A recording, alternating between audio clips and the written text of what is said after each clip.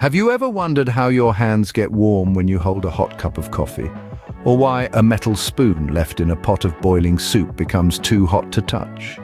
Or how the sun's heat reaches us here on Earth? Welcome to the fascinating world of heat transfer. Picture a molecule. It's in a hot object buzzing with energy. Now, if another molecule comes into direct contact with it, this energy can be passed on. This is the essence of conduction. It's like a game of hot potato at a molecular level where heat energy is the potato. Solids, with their tightly packed molecules, are champions at this game. But liquids and gases, although not as swift, can play too. Now imagine a pot of water on a stove. The heat from the stove warms the bottom layer of water.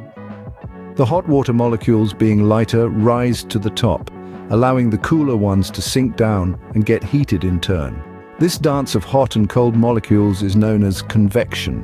While conduction was a game of hot potato, convection is more like a relay race, with heat energy as the baton. Mostly liquids and gases participate in this race, but some solids, such as the Earth's mantle, join in too. And then there's radiation, a solo act. It doesn't need molecules to travel. Instead, it rides on electromagnetic waves, like a surfer on an ocean wave. This is how the sun's heat reaches us across the vast emptiness of space. Radiation may not be the fastest mode of heat transfer, but it certainly has its moments of glory, such as in heating buildings and cooking food. And the best part? All these three modes of heat transfer can, and often do, occur simultaneously.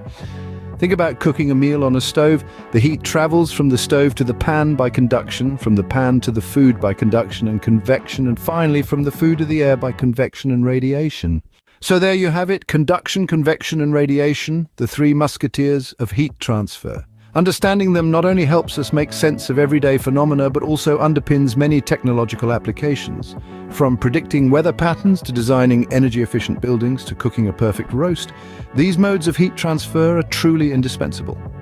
Remember, it's a cold world out there without heat transfer.